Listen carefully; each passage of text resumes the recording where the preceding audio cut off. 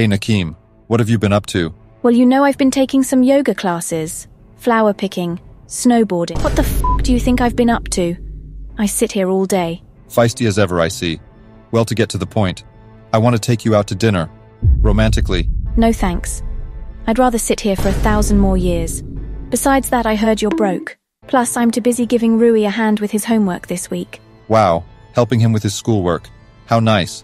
I have a job for you as well that requires a soft touch. What are you on about? A hand job. I have no time for your childish games. Ain't nothing childish about my games. Strictly rated R. Well, I'm rated unavailable. I have a girlfriend. You did seem to be glowing. It must be the new diet. What? I know you like to run things. Just make sure not to run with the scissors. Stop. But don't let anyone's judgment bother you, as they say. Sometimes one must toss caution to the queef. This is somehow worse than you just hitting on me. I know seafood can be classy, but crushing clams can be considered cruel. What? I feel much safer around you now since I know you're strapped. Enough. Come on. I'm leaving. At least hang out with me a bit.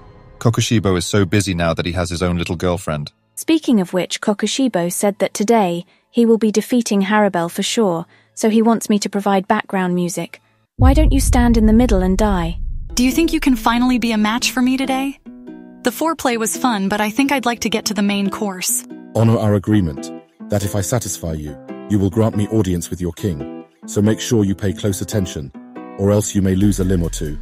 Ew, I'm shaking. Hopefully so will my legs later. Consensually. If I'm in a good mood. Hunt. Keep her on. If it changes, I need to just stay focused.